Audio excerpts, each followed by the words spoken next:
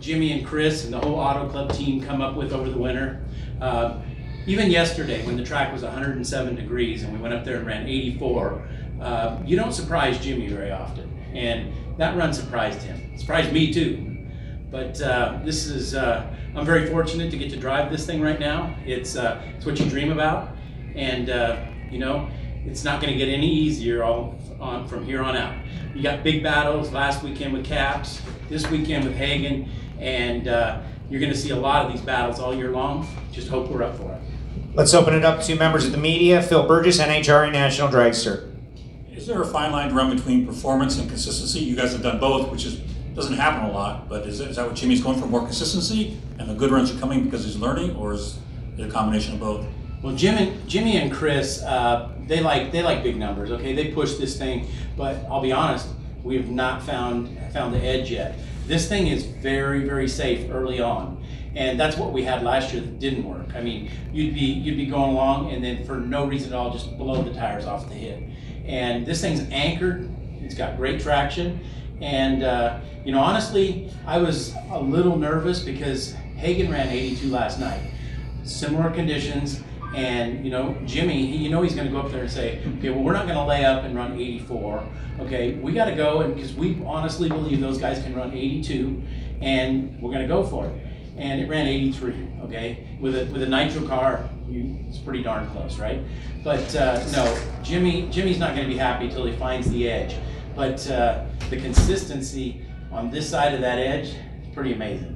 You know, you start getting over that edge, then you're gonna start seeing some tire spin, and from here on out, you know, we're gonna start seeing warmer racetracks, and we're gonna have to race a little different than we are right now. But I mean, you got to give them, you know, an A+ for the first two races. The only run you didn't run in the 380s was Pomona Q2. Was that a tire smoker? What was going on there? Yeah, we actually had a messed up clutch disc, okay, and we had to make a change, and we messed the clutch messed up on the night run. So then for Q2, we put a different disc in it, and it took us a run to figure it out. After that, it's been 80s all the way. It's a crazy world when an 84 is a layup. Right. Name, affiliation, questions for Robert Hight.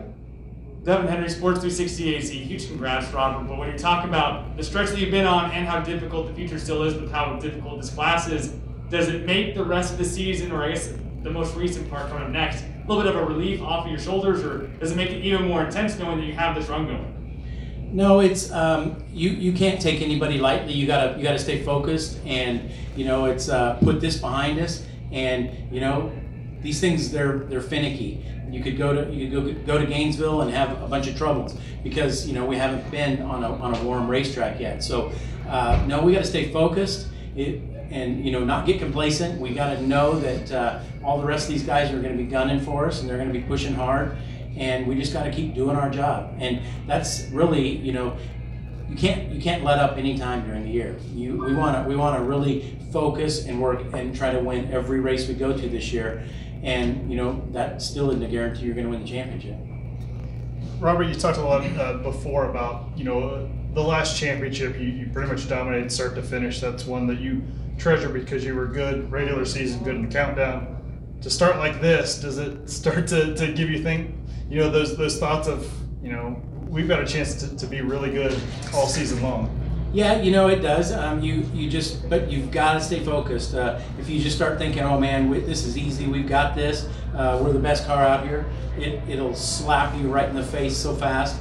No, we have to continuously work hard, and you know, the results will come. But I am excited about, you know, getting to some different conditions. We haven't raced in any humidity yet, and you get all that all at once in Gainesville. So it's unfortunately we don't get to race next weekend. When you're on a roll like this is when you want to just keep racing. But we'll get a weekend off. We'll enjoy it. We'll work hard and show up to Gainesville and try to do it again. I want to get one quick comment on just this weekend. You know, you pull up and see the stands are packed, great weather, you know, just fans lined up all over the place. What's that like for you to enjoy a weekend like this, especially when you have success? This was an amazing weekend. Even on Friday, you know, for the Friday crowd was pretty darn good. And I could just sense that, you know, Saturday and Sunday were going to be close to sellouts if they weren't already. Standing room only, out there. That's what we want. We want to put on a great show for the fans, and I think it showed that these fans missed NHRA drag racing, in 2021, and we definitely put on a good show for them. But it's amazing when you can see, packed house, full fields, and it shows that NHRA drag racing strong. Go into the clutch setup switch a little bit deeper. You alluded to it out in Pomona. Here we are. You've won 2 in a row. That you kind of got off track in 21, went back to what worked in 2020. But go deeper in that. Is it exactly, or did you learn something from the failures that you added to what was working back then to create what we're seeing right now? Man, I can't give you all these secrets. But it's our job to extract the secrets. Cameras and stuff around here. This is going out to the World Wide Web, so give us all the secrets, Rob. Well, all I can tell you is I'm going to hide all those parts that we ran in 21, and I want them out of the trailer, okay? I don't want them anywhere near our team. We went more, like I said, back to how we ran it in 19, and, Jimmy also, and Chris, they did some other things, and it's responding. I mean, like I said, we haven't found the edge yet, and but you never know. How's it gonna be when it's hot out? We're gonna find out soon. The next race is the Emily Motor Oil NHRA Gator Nationals, the East Coast Opener, one of the crown jewel races, biggest races on the NHRA Camping World Series Tour. We've got all kinds of stuff going on there, including the Pep Boys All-Star Top Fuel call-out. You guys will have your funny car call-out at the U.S. Nationals. Talk a little bit about what a big deal the Gator Nationals is for race fans out there. That's one of my favorite races. Been fortunate enough to get to win it a few times, and last year went to the final, didn't get it done. Both JR, Todd, and I smoked the tires at the hit, but looking forward to getting there. It's the who's who of drag racing is there. Okay, everybody is there. Don Garlett's big night at the Hall of Fame. Big names this year with Scotty Cannon, Tim Richards. That's cool stuff, and everybody will be there to see those guys, get inducted into the Hall of Fame. And you get to see a lot of the East Coast fans for the first time. A lot of people winter in Florida, and they really, they've been through a couple rough years with COVID and restrictions. I think you're going to see more sellouts there.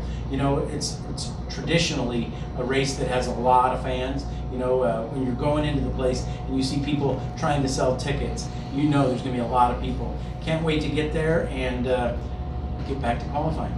2 for 2 in 22. Robert Hight, congratulations. Enjoy the win, and we'll see you. Any more questions? Any more questions? How about our fans? We've got a special fan group in here, guys. What do you think, Robert Hight? Joe, ready for a beer? Joe. There it is. Thank you, Robert.